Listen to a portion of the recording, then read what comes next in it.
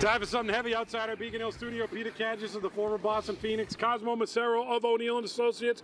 They are the heavy hitters, and gentlemen, let's start with this. Obama scare reads the headline. As the president is telling you how great Obamacare is in the 3 weeks, there's a woman passing out behind him, Cosmo. The symbolism is right there, palpable. It really is. Obamacare is a big mess technologically. You know, I got to say, how'd you like to be the website guy for Obamacare, the web vendor, right? Chance of a lifetime. Honey, this is great. I'm so proud of you.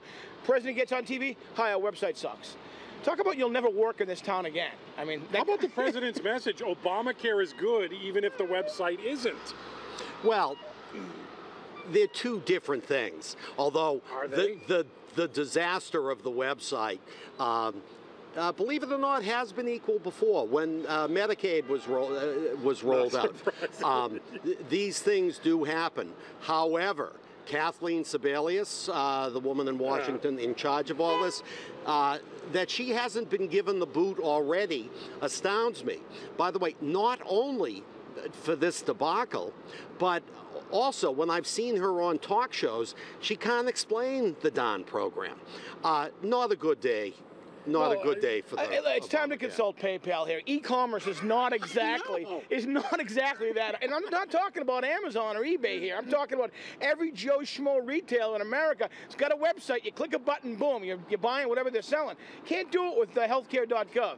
Once you register, click on another domain to sign in because you'll be timed out otherwise. That's insane. A lot of people getting fired on this. A lot of people getting fired. Let's get closer to home. Suffolk Downs. Is it Suffolk out, I guess is the question. Oh, Suffolk Downs. It's the Obamacare of Boston.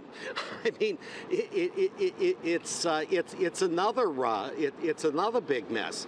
And I have to say, you say, well, no one would know this would happen. I don't buy that. Let's forget the shady Ruski.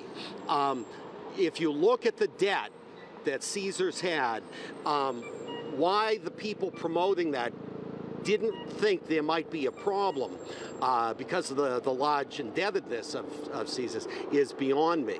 And now, of course, we have the foolishness of having an election on November 5th, which I understand why we'd have it because of voter fatigue and you want a lot of people to turn out. But we don't know what we're voting for.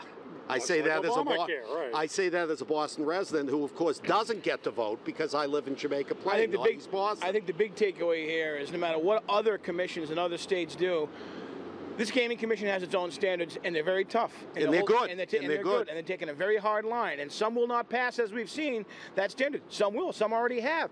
But this gaming commission is taking a very hard stance. My prediction on Suffolk Downs, they will get a premier operator, like someone else, like a Hard Rock or other, to come in.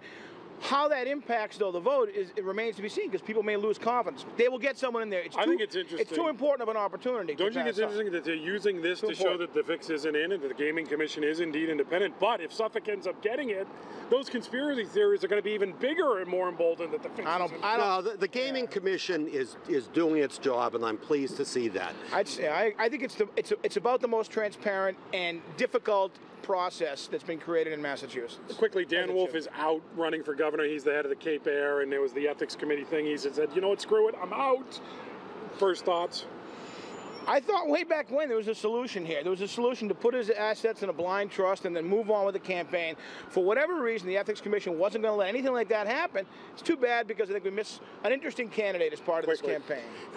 I'm mystified. I think it's too bad, but so be it. They ruled. These are who we want running for office until Beacon Hill decides we don't want them running for office. Well, here we go. Taking ethics into account is rather novel on Beacon Hill, so I have to applaud the innovation. Peter Cadges, Cosmo Macero, they're the heavy hitters. Fox 25 News at 8 starts right now.